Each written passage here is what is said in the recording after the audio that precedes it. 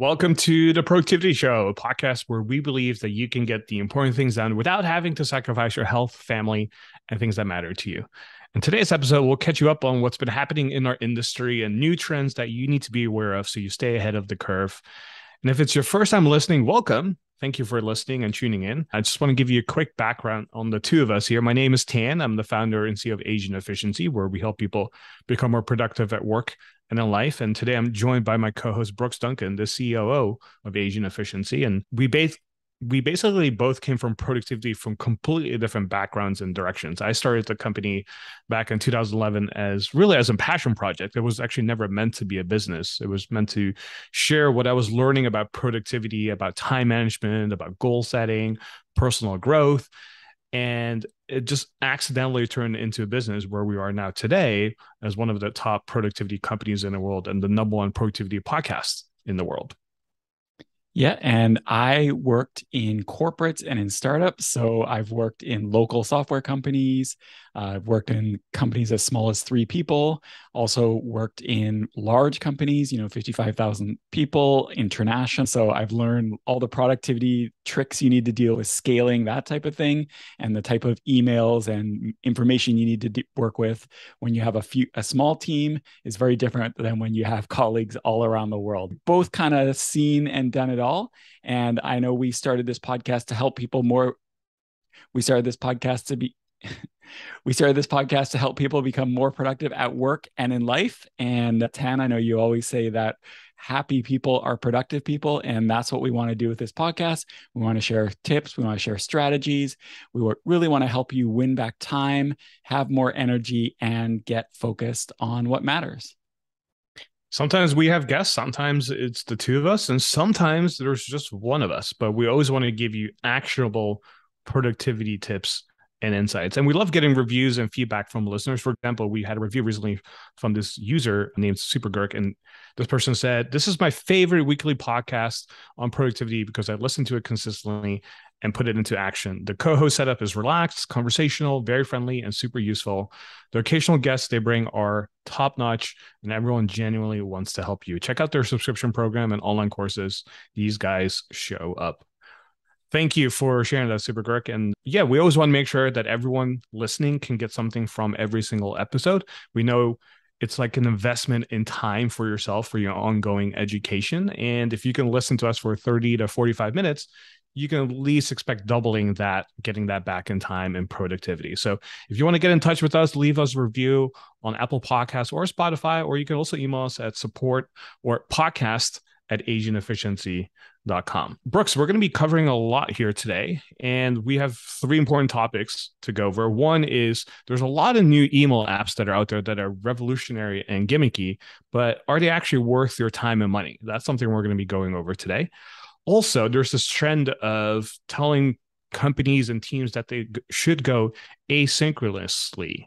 And I'm not quite sure if I agree with that, but we're going to be diving deeper into that a little later as well. And then also, is hiring a coach worth it? How do you find the right coach, whether it's for fitness, for finance, for other things in your life? Is it worthwhile spending your money hiring a coach? We're going to be going over that as well. But as always, we always like to kick it off with our top 3 favorite resources. And Brooks, I know you've been traveling and been out and about, so you've picked up a lot of new cool stuff. So what do you want to share with us today? Yeah, so I just finished a trip where I was gone for 11 days. I stayed in 5 hotels in that 11 days and in 3 different countries. And so some things that worked really well for me. Number one, Airalo regional sims. Now we've talked about Airalo before, and we're going to have a links to all of these things in the show notes, theproductivityshow.com. And so we've talked about Airalo, which basically is a way to get eSIMs. So when you're traveling, you don't have to do the old thing. And especially with the new iPhones, you can't do the old thing where you have to go and like line up somewhere and buy a SIM. So Airalo sells you eSIMs, but what I thought you'd have to do is every country you go to is buy a new SIM for that country. But what I learned is they actually have something called a regional SIM. So if you're going to an area of the world, in my case, Europe, you just need to buy like a European SIM and it works in all of the different countries. And there's regional SIMs all over the world for that. So it just makes traveling so much easier, way easier than I even thought. That's number one. Number two is the microphone I take when I travel. So this is actually a workation more than a vacation. So I was working while I was traveling, and that involved recording some stuff for the podcast and some other stuff. And so I took a microphone with me, and the microphone I took with me is the Audio Technica AT2005 USB.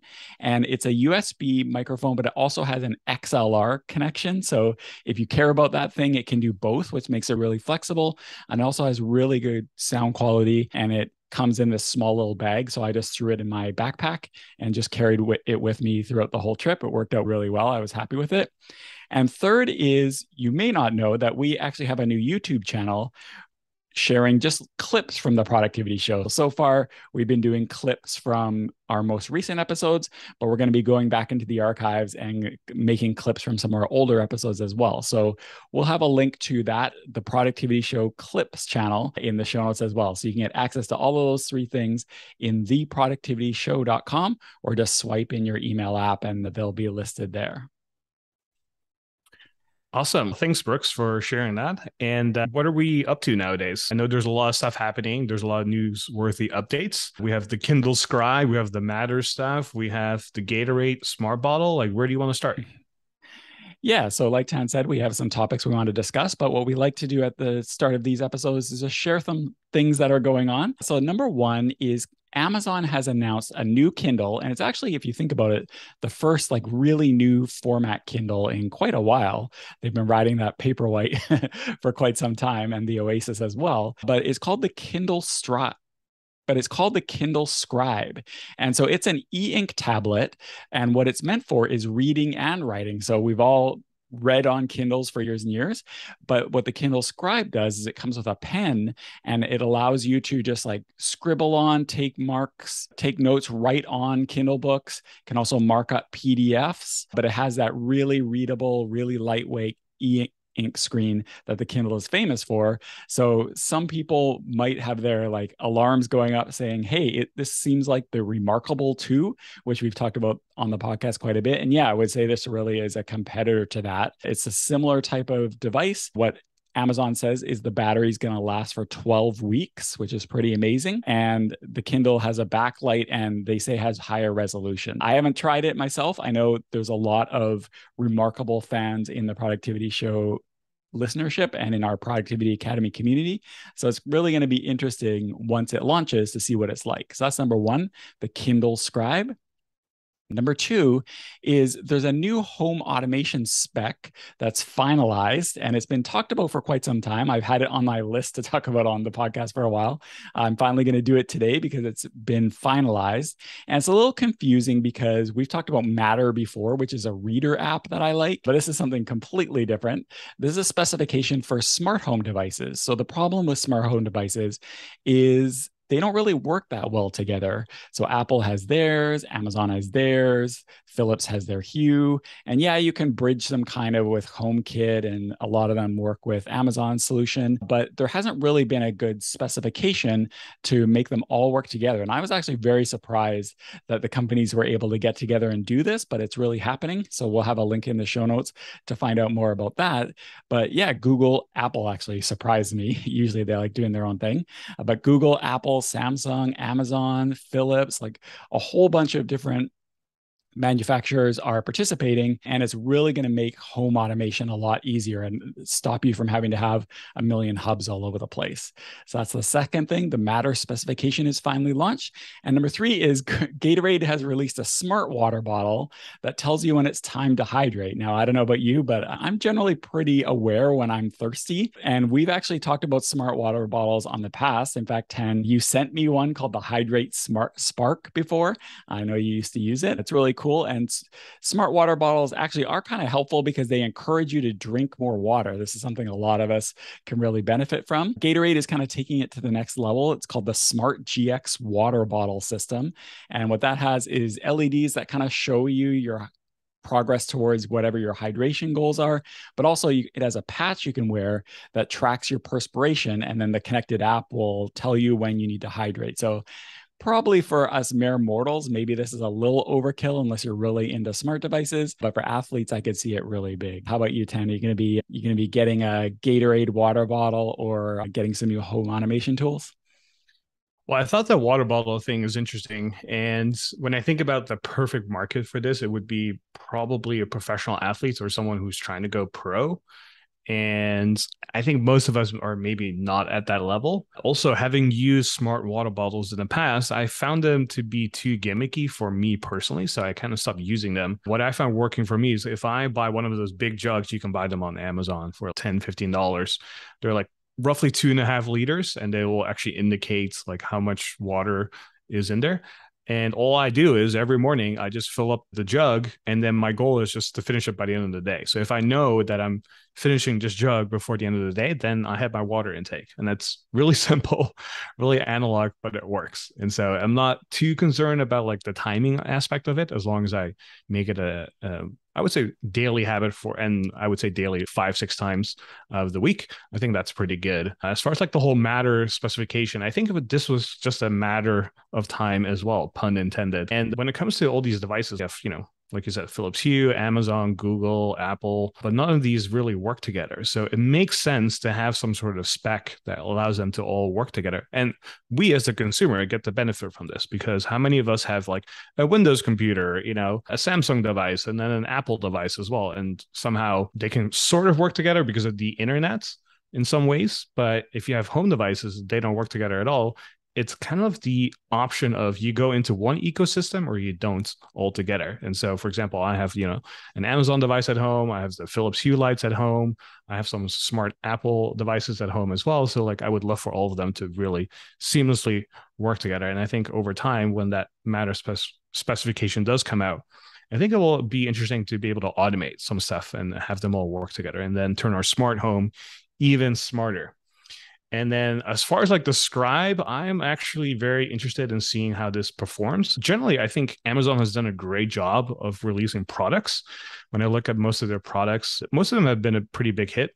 And the ones that kind of were failures, you don't even know anymore. Do you remember the Fire Phone? That was even a thing for a little bit, but nobody has the Fire Phone nowadays. So they're definitely learning and adopting. So I'll be curious to see how the scribe device works, because I think the e-ink screen is really revolutionary, and I personally like it. But being able to use it to highlight stuff, using a pen, I think that will be, for me personally, very interesting, just because I don't have a remarkable 2 myself, and I know a lot of friends who have it and rave about it, but I just never see the purpose of it for myself. And yeah, if time permits and budget permits, maybe we'll get there. Or Amazon, if you're listening, feel free to hook us up, both Brooks and myself. You just never know. Thank you. Thank you for including me in that pitch. I really appreciate it. All right, let's go over some of the industry happenings, some of the topics we want to talk about today. And I will start off with the first one. And it's basically related to email apps. And I've noticed, and we've talked about it a little bit on the podcast before, but I've noticed that there's this kind of like new class of email apps that are coming out more and more. Some of them have been around for a while, some of them have just been released. And basically, the general idea is we all know that email is a struggle for all of us. So the idea behind these email apps is, hey, we have, and they all say this, we have a better way to do email. And what really prompted this, for me anyway, is the email app that I use called Spark just released a new version of their email app called Spark 3. And it's been pretty controversial because I've been traveling. Like I said, I haven't actually looked at it as of recording this. I'm going to take a look at it soon. But basically, the general idea is they're rethinking email. And so the good news is there's a new Windows version. So it's always been a Mac and Android and iOS app, but now they have a Windows desktop version. But what they've done is they've introduced, and it's always been free, but what they've done is they've introduced a new premium tier that has a bunch of different features all built in. So first of all, what it will do is when you receive an email and you've never had an email from that person before, it'll ask you, hey, do you want to allow this or block it? So right away, you have control, they say, over who emails you in. What it'll let you do is treat emails as tasks. So you can mark them as done. You can set their priority. And what it does is it actually moves it up and down your inbox. So it really does allow you, they say, to use your email as an inbox, which is something we always say you shouldn't do, but they're leaning into what people actually do. You can snooze emails. That's a pretty standard feature these days. And it has a momentum-like home screen where they're basically, what they do is they're trying, in a way, they're kind of trying to hide your email inbox to reduce the struggle so many of us have, which is just being in your inbox, checking it all the time, having it front and center. What they kind of do is try to only surface the important ones and make you work to see the other ones. It also has an Alfred-like interface to let you control things by keyboard. And some people predictably love these new features. Some people really hate it. There's been a lot of social media chatter about the new Spark. And I think they must be getting some blowback, because I just saw today, just before recording, they sent out an email to existing users trying to explain their thinking and apologizing for not educating people more. But it really made me think of how there's all these attempts to rethink email. There was Google Inbox back in the day. There's Superhuman, which I know you've used in the past, Tan. There's Hey by the makers of Basecamp. And I guess the question I have for you, I'm curious your thoughts of this, is are these new email apps, rethinking email, is that something that app makers should be trying to do? Is this solving an actual problem, or would a better thing be is to just all improve our habits and try to have good email skills right from the get-go, rather than trying to use these email apps as a band-aid to fix our bad habits? What do you think about all this? When it comes to making change, I think it's much easier to make changes on the tech level rather than changing people's behavior. Changing the way email is presented to you, the way it's maybe being quote unquote delivered to you, will be much easier to change than trying to change the habits of like millions of people. So I think on the tech level, it makes a lot of sense to try to fix email that way. However, because when you think about email, it's been relatively new. It's maybe been around for 25, 30 years or so. So it's not like brand new, but it's also relatively like new in the sense that, most of our parents probably didn't use this at all, right? So there's no education around this either. When it comes to like in school, you don't learn about how to think about email, how to use it. If you get your first corporate job, everyone just assumes you kind of know how to use email and use it efficiently. And, lo and behold, that turns out to be a disaster for most people. Hence why we have a lot of courses around email. So I think changing people's behavior is the more challenging aspect. So making changes on a tech level makes a lot of sense. And I remember when Hey launched maybe 2-3 years ago, it was supposed to change the game, and it was a lot of hype. And you had to sign up to be on the wait list, you have to be early, and if you were early, then you were very fortunate enough to get in. And then they would promise all these things. But when was the last time you heard about Hey? I don't remember hearing about this at all. And I remember signing up for it thinking, oh, this looks really impressive. And I think the intention is good to change email, because I think it does have a lot of room for improvements.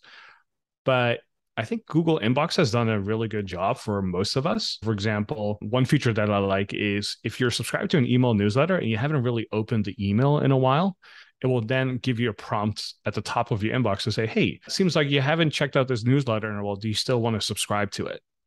And if not, click this button and we'll automatically unsubscribe for you.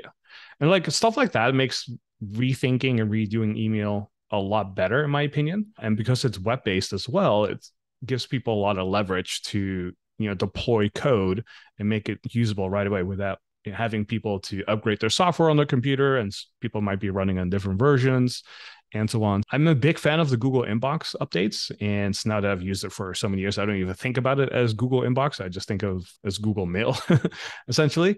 And I've tried Superhuman, but it's just, even as somebody who is a hardcore productivity nerd, the command line interface makes sense to some people, but for me, it just never clicked. Even though I know the shortcuts, Command K, and you kind of go from there. I just feel like it was just more tyranny rather than being actually intentional about your email. I found that never to be working for me. So I tried it for 3-4 months and just kind of stopped using it altogether.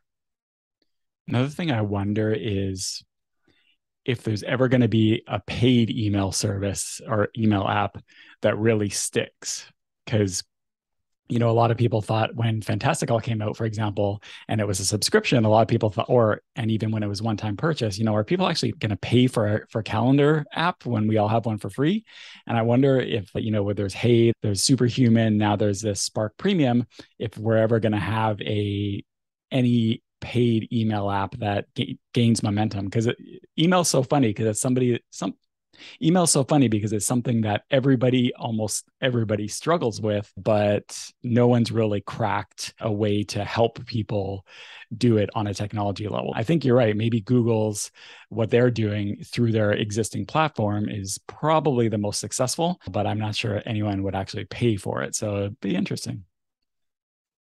All right. So that is topic number one about email apps. And I'm curious actually to your thoughts, though, if you're listening to this, have you had success with one of these email apps? You can just hit us up on social media at Asian Efficiency on Instagram, on Twitter, or you can just email us podcast at asianefficiency.com.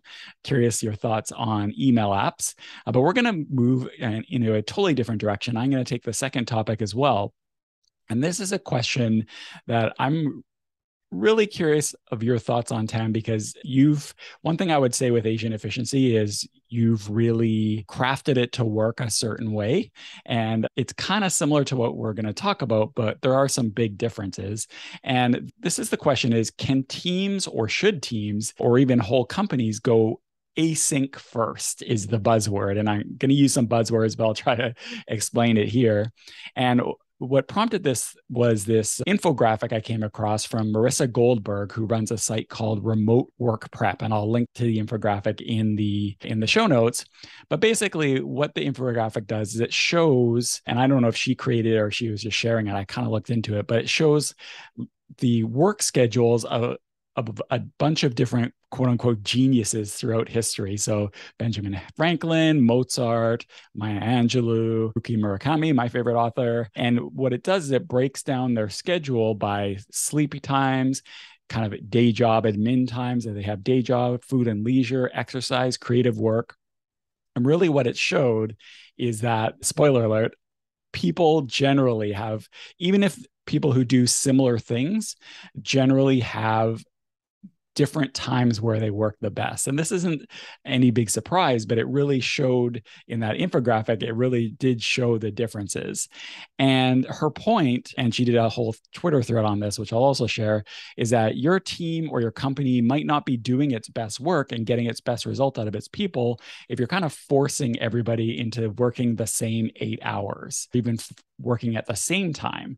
So what she recommends is having your team go async first. Async, short for asynchronous. And basically it means that setting things up so that people really don't have to be working at the same time, and have your systems, your tools, your technologies kind of supporting people so that instead of having to be in meetings all the time at the same time, you could maybe post messages in Slack. And even if people are working at different times, the work kind of continues. And that might mean cutting back on meetings or even getting rid of real-time meetings altogether. Might mean setting up special Slack channels or Teams channels, communicating by comments or messages versus pinging people with direct messages and expecting an immediate response. And kind of like similar to this, the CEO of Doist, who makes Todoist, so we got another productivity angle here, just posted a similar thing. He shared some keys to being async first, and what he says to make sure is that async first doesn't mean async only. So he wanted to highlight there's a lot of value to things like team meetup, one-on-ones are really important, and that type of thing. And working in Europe the last couple of weeks versus the Pacific time that I'm usually working from has really highlighted this, because I've been definitely asynchronous from the rest of the team for a lot of the last couple of weeks. And so I'm curious, Tan, I wouldn't say AE is async, certainly not async only, because we have meetings. I guess you could say we're async first somewhat, but I'm curious to your thoughts on this. Is there value for having people working at least some of the time at the same time, or can you get away with people working completely different times?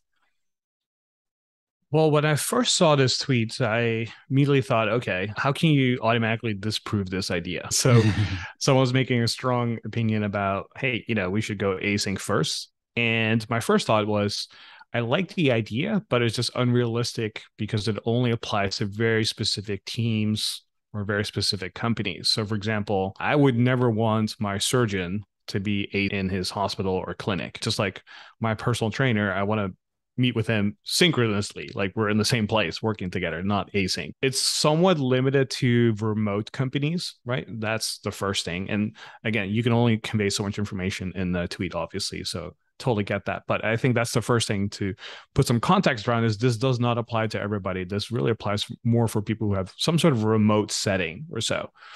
And since we started since 2011, we've always been remote first and foremost. Like we've never had a physical office space or anything like that. We still meet in person every now and then, but we've never had physical office space where we're all gathered and work together because we're all over the world. So in a way, we were async initially, but as we start building our team, we kind of realized, hey, if we want to get the best out of our team, we do need a little bit of overlap of when we're working on stuff. For example, when we're not asynchronous and we're overlapping, essentially, it's much easier to go, hey, let's hop on a Zoom. I want to brainstorm this with you. Or, hey, I just created this. Can you have a quick look at this and then get back to me? When you're asynchronous completely, a lot of those back and forth get slowed down quite a bit, which is at the convenience of you can kind of check your own stuff at your own time, but it also slows production because if I have to wait 8 hours because you're on the other side of the world, I might be held back right now from finishing this right now.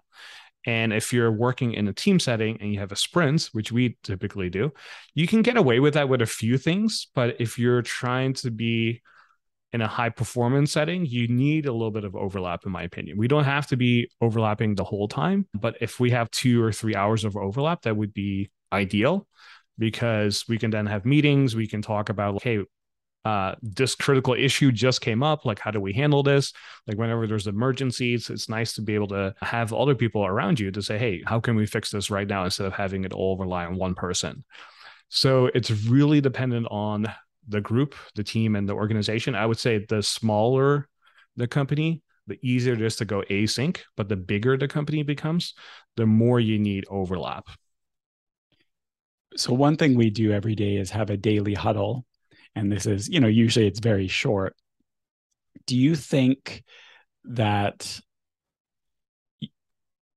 you could get away with having a async daily huddle, for example? Like the way we use huddles anyway, is the point of getting people together and touching base and clearing roadblocks.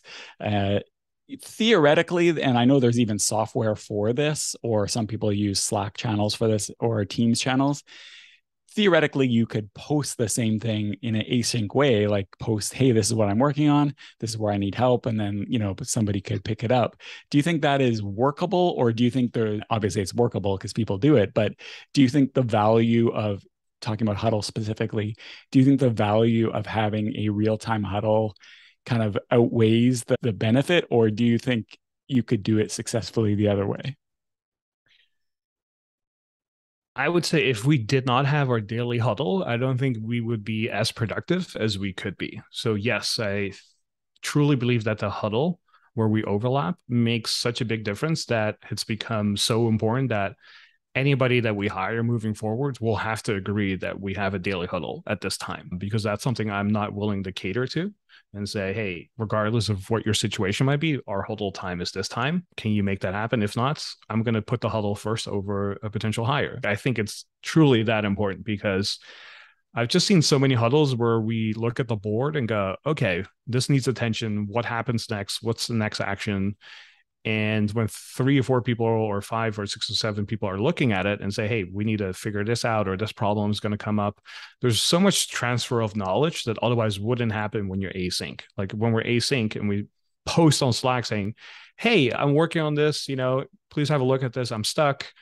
Not everybody will actually look at that first and foremost. But then also, too, you might get conflicting feedback, and you might also get erroneous feedback as well, where people might say, hey, you should do this, and the other person might say, actually, no, you should do that because something changed because of X, Y, and Z, right?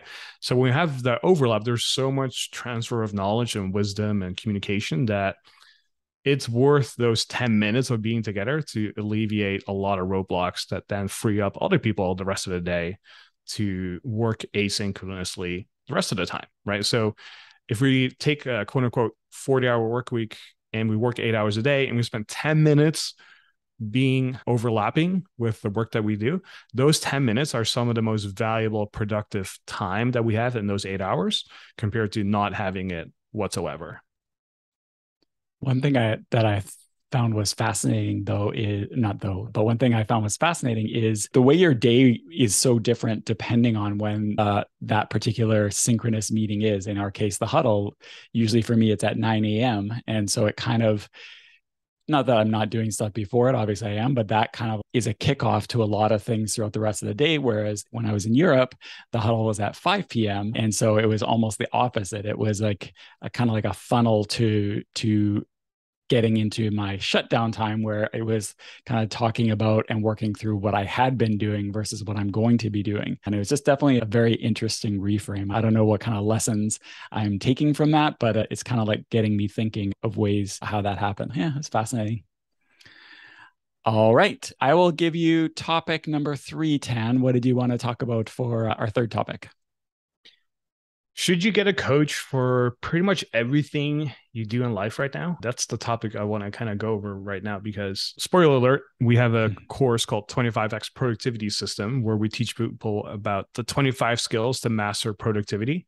And one of the things that we teach inside of this online cohort-based course is accountability and how important it is for sustainability of goals and achieving your goals. And it's one of the most important things you can do to accelerate success and overcome a lot of different challenges. And for those of you who are interested, we have workshops coming up where we go from in-person to online and vice versa. So we have an online version of this course. We also have in-person versions. So if you want to go check out an upcoming workshop, you can go to asianefficiency.com/events.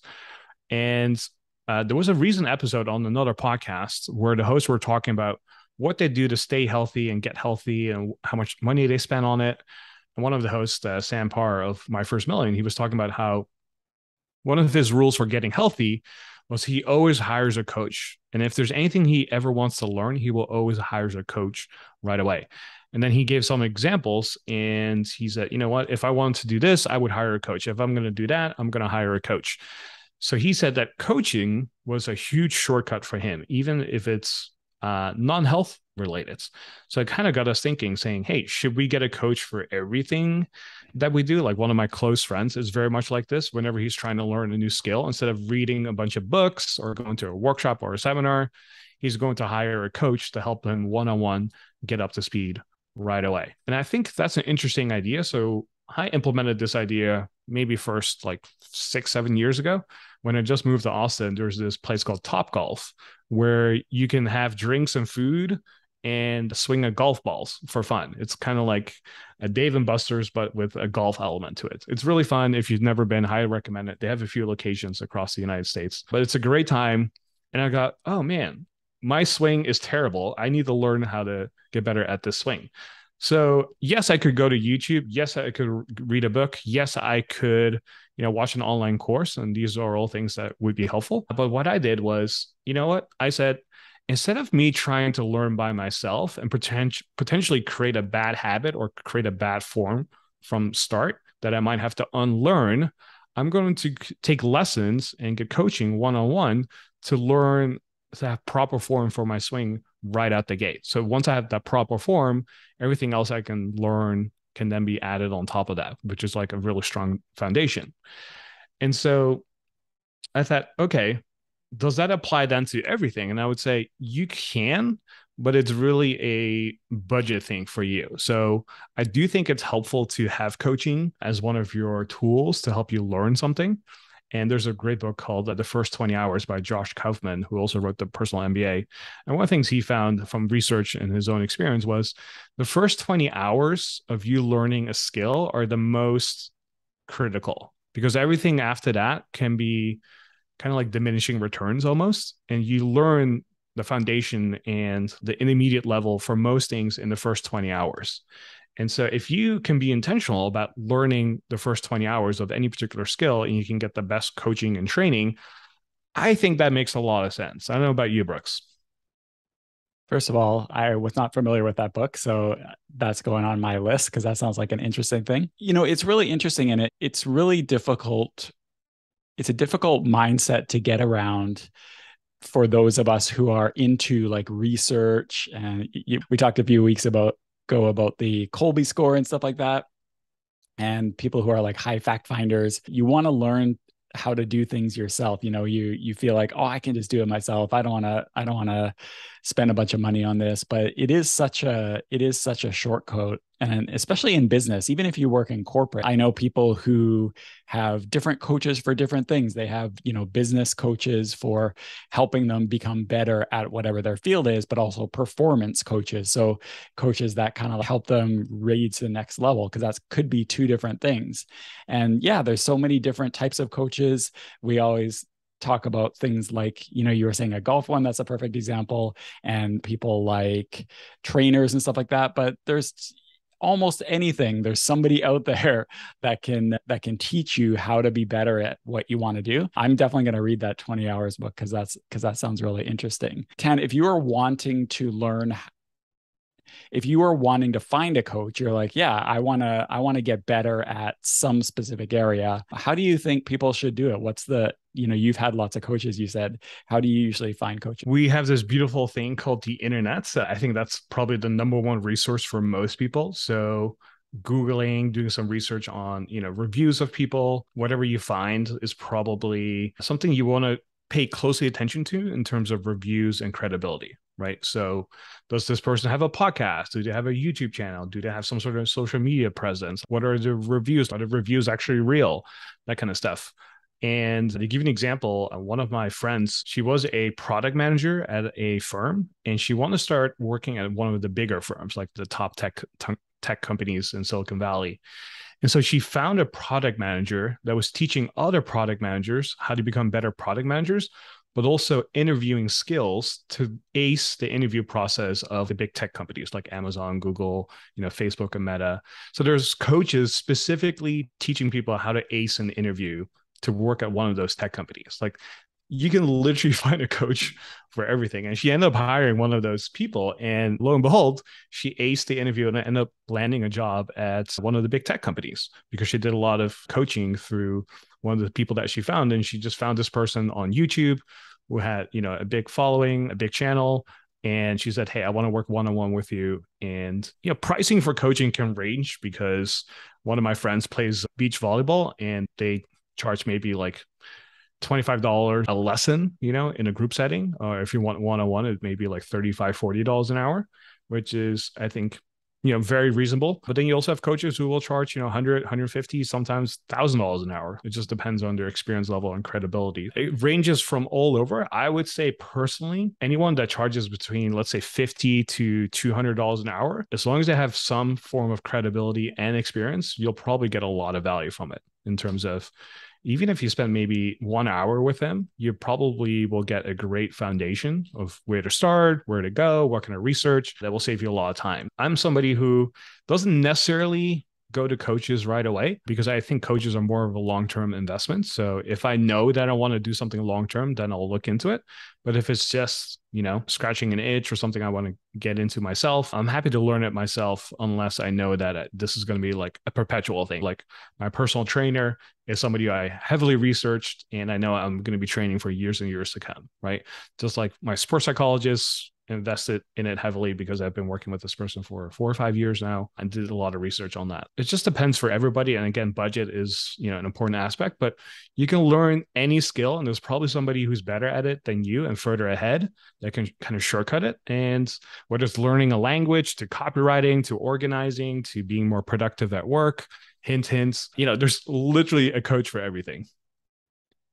All right. So we'll have a link to that book, The First 20 Hours, in the show notes at theproductivityshow.com. Tan, where should people start if they want to put some of this stuff into action? What should people do?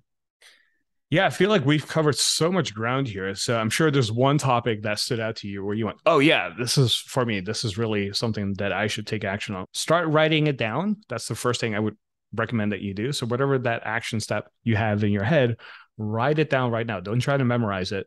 Write it down, commit to it, and start doing it today or tomorrow, or at least this week. The faster we can implement something, the faster we get results, and the more likely it will become a habit. So I hope you enjoyed today's episode. You can find links to everything that we talked about in the show notes. Just swipe or go to theproductivityshow.com tpps429.com. Thanks again, and we'll see you next episode.